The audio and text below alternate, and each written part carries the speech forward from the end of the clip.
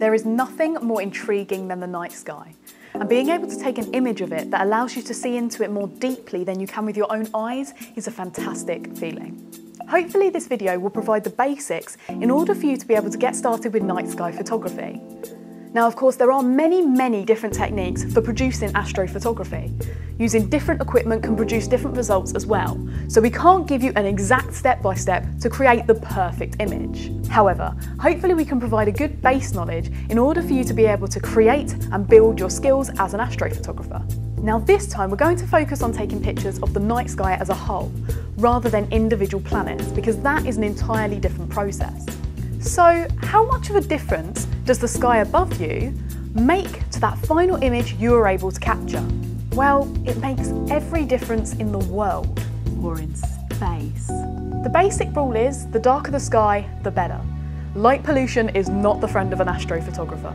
So if you have a dark skies area near you, or some empty fields in the country, then you'll be able to get a much clearer image.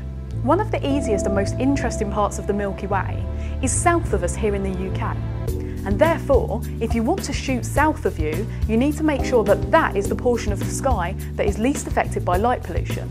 For example, if you're in North London shooting south, you'll have all of the light pollution of South London to contend with. However, if you're on Brighton seafront shooting south, you'll have very little light pollution because you'll just have the channel in front of you. To get the clearest shot, you want to shoot through as little air as possible.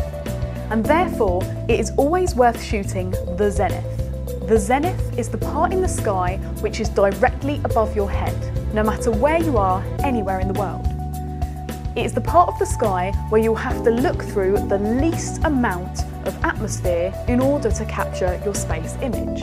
And therefore, it is the part of the sky that will be least affected by light pollution. Now, when it comes to equipment, there are really no must-have kits in order to shoot astrophotography. However, there are a few must-have features in order to be able to shoot the best shot possible. Now, whatever camera you use, it must have a manual mode so that you're able to manually set ISO, shutter speeds and apertures. When it comes to sensors, a full frame is better. However, it is not a deal breaker, as you can achieve perfectly great shots with an APS-C size sensor. For your lens choice, you want something nice and wide angled with a really fast maximum aperture, ideally less than f3.5. You'll want a good sturdy tripod and a way to remotely trigger the camera, either using a remote, an app, or at the bare minimum, a 10-second inbuilt self-timer. It's really important to remember that the limiting factor in astrophotography is the sky, not your equipment. And therefore, as long as you have a manual mode, you should be able to achieve some level of successful image. Some cameras are modified in order to make them more sensitive to certain light sources, which enhances images of space. However, it's definitely not critical to have a modified camera in order to take images of, say, the Milky Way.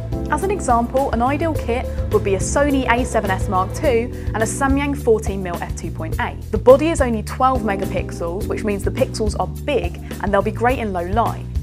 And the lens is wide and fast.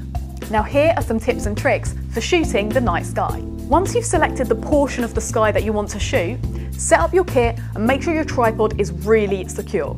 You have to take into account that the Earth moves pretty quickly, in fact 15 degrees per hour. And therefore, you have to make sure your shutter speed isn't too long to avoid star trails, which look like smudges on the stars in the sky. There is a rule that allows you to calculate the maximum exposure time before you start getting star trails with your setup. And it goes like this. You divide 500 by the true focal length of the lens you are using. And then the answer is the amount of seconds that you can use as your maximum shutter speed before you start getting star trails. Now, this isn't an exact rule, because higher megapixel sensors are more prone to star trails than lower megapixel sensors, so you'll need a shorter exposure time on those.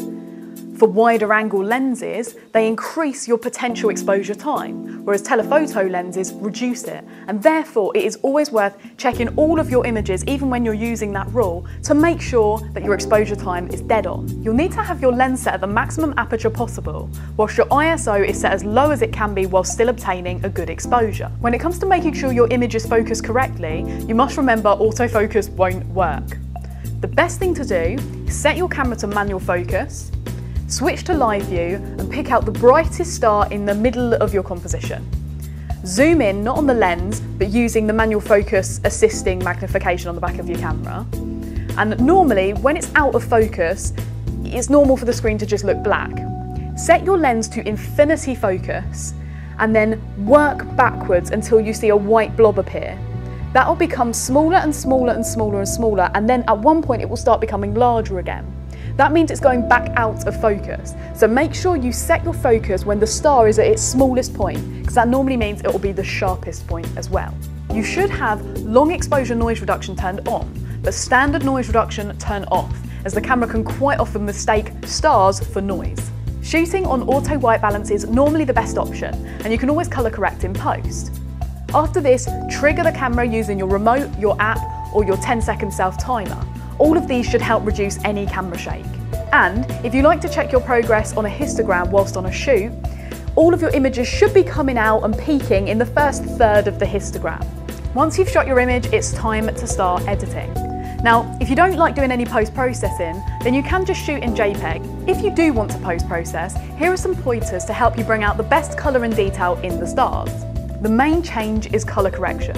You're going to want to experiment with a custom white balance in order to create a neutral colouring for further correction. It's very likely you'll need to correct for some light pollution as well.